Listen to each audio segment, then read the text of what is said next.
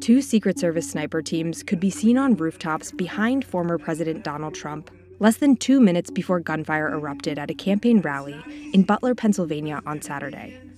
They appear to be getting into position facing the direction of the gunman who authorities say fired the shots that grazed former President Trump. Look what happened.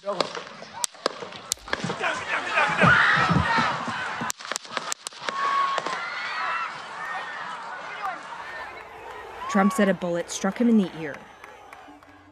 Here's how the attack unfolded.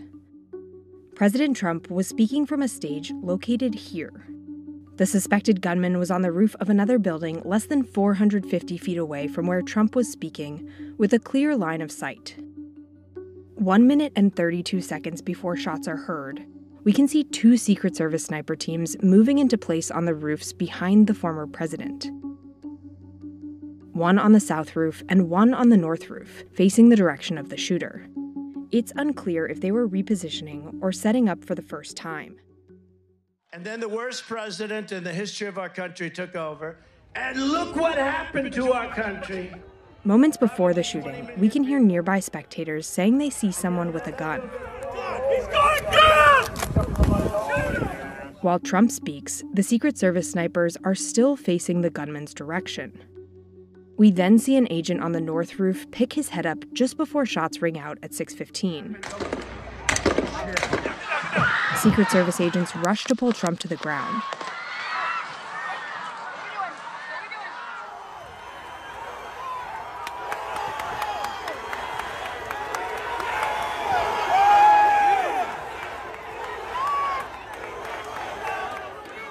As they rush him off the stage, blood can be seen on the bleachers behind where Trump was speaking.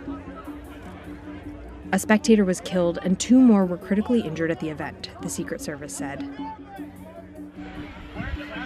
The suspected gunman, 20-year-old Thomas Matthew Crooks, was shot and killed, according to the FBI.